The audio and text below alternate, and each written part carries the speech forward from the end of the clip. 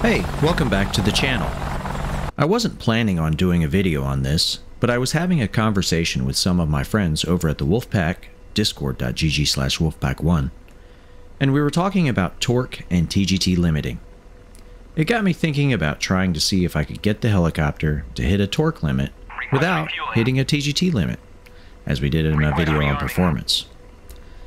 So as you can see here, I've loaded up the helicopter with 4 full external tanks and full internals as well. It weighs well over 23,000 pounds, and we're going to take it flying to see how it performs. So we'll taxi out here to the runway, because there's no way that we'll be able to do a normal takeoff. We're going to do a rolling takeoff in order to get through ETL and make the main rotor more efficient. I've set the weather conditions to very cold, -12 degrees Celsius, with high barometric pressure, and we're at Batumi, which is at sea level. You can see here that I can actually get the aircraft off the ground in a hover, but I'm pulling nearly 100% torque to do so, so I'm just going to go ahead and do a rolling takeoff. As I get the aircraft lined up with the centerline, I'll talk about the procedure. First, we'll begin pulling in torque and moving the cyclic forward to begin moving. Once the tail comes off the ground, I'll hold the aircraft in a level attitude while we continue to accelerate down the runway. Once the aircraft comes off the ground, I'll put the aircraft into aerodynamic trim and continue straight ahead in a climb. From there, it's a normal traffic pattern. Here we go. So I begin by pulling in collective and pushing the cyclic forward to bring the tail up and put the aircraft in a level attitude. I probably should have been in transition mode from the start, but that's okay. We begin to accelerate forward, and we start getting pretty light on the wheels pretty quickly, and actually come off the ground around 30 knots or so. From there, we're just accelerating and climbing.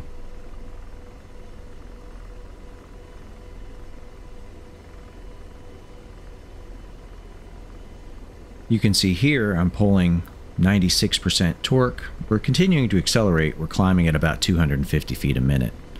So performance margins are going to be slim for this.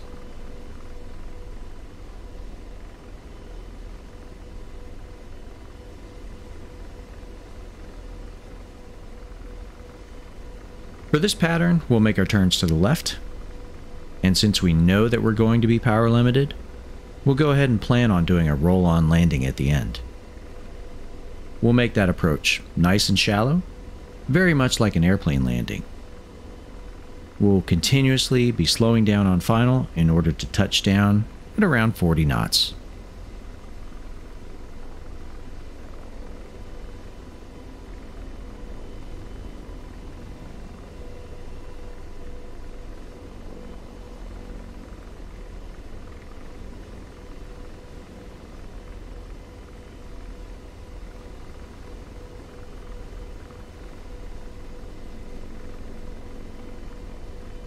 So I'm looking at the fuel page here. With 4 external tanks, I wanted to see if they were defaulted to the on position or not. Turns out they're not, which I believe is accurate. I believe you have to turn them on manually once you're ready to get the fuel out of them.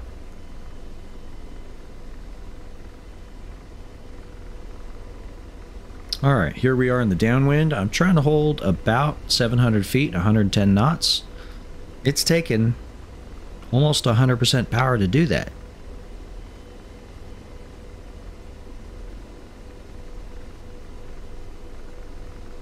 And as for the rest of the pattern itself, we're really just out here flying a normal pattern, enjoying the view, looking around, making sure, taking a second to think about what we're going to do next and how this roll-on landing is going to go. Since we're going to be doing a roll-on landing, we'll extend the downwind out just a little bit before we turn our base leg.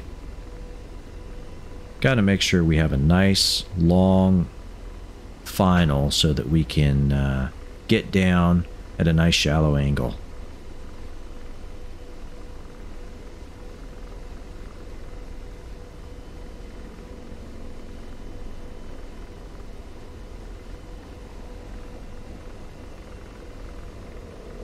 didn't do a very good job of getting slowed down here on the base leg, but we'll go ahead and take care of that on the final.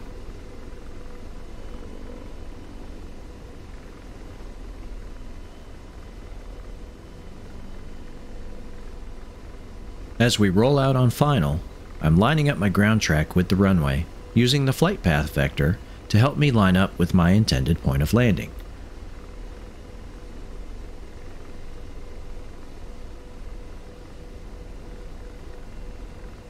You can see we're doing 100 knots right now, but we're slowing, gradually bringing the speed back, gradually applying a little bit more aft cyclic to bring the speed back. And as we increase the aft cyclic, we're also increasing the collective, increasing the left pedal.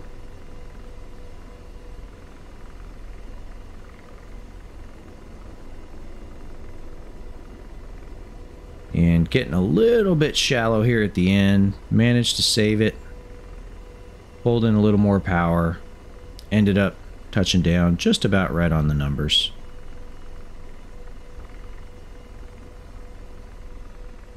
Not too terrible. Now, let's see some torque limits. Two words you never want to hear in aviation. Watch this. Rotor RPM low. Rotor RPM low. Take a look at that engine page if you can. RPM low. Rotor RPM low. See, I'm pulling in all the torque I had, and we were not TGT limited at all. We only hit our torque limits. We'll try it again here.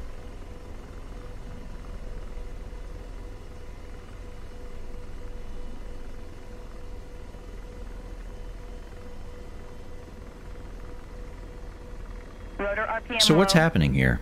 Rotor RPM low. Well, as I pull the collective all the way up, the aircraft wants to give me that power.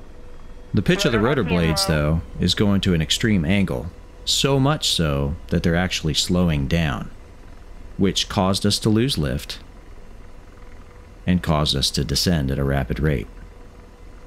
At the same time, the tail rotor was unable to provide enough thrust to counter the torque to remain pointed in a single direction, even with full pedal deflection. We'll try it one last time. Rotor RPM low. Rotor RPM low.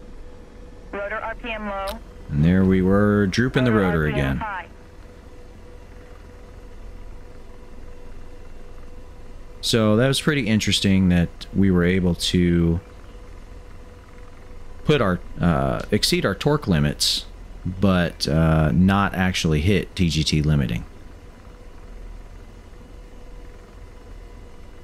Anyway, we're going to have one last bit of bonus footage here. I'm going to attempt an auto-rotation. We'll speed things up to get around the pattern, but this is the first time I've tried to do one in this aircraft. It's definitely not pretty, but I'll let you watch.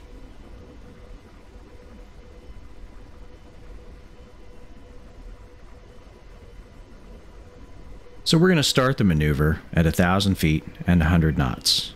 We'll smoothly lower the collective, simultaneously applying right pedal, and let the aircraft begin descending. We will increase the collective as necessary to maintain the rotor within limits. We'll look for that 90 knot, 100 knot attitude somewhere in there. And at 250 feet, we'll begin our deceleration as the aircraft begins to fall through. We'll pull our initial, we'll level the aircraft, and then cushion for the landing. We're about to hit our entry point here, so let's see what happens.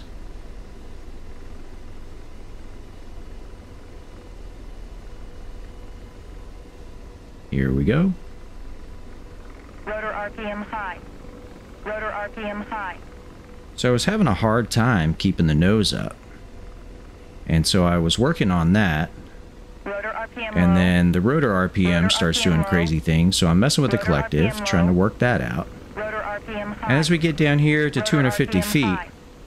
Rotor RPM low. you see from the Rotor RPM control low. indicator that I'm yanking way Rotor back RPM on low. the cyclic, but nothing Rotor was RPM happening. low.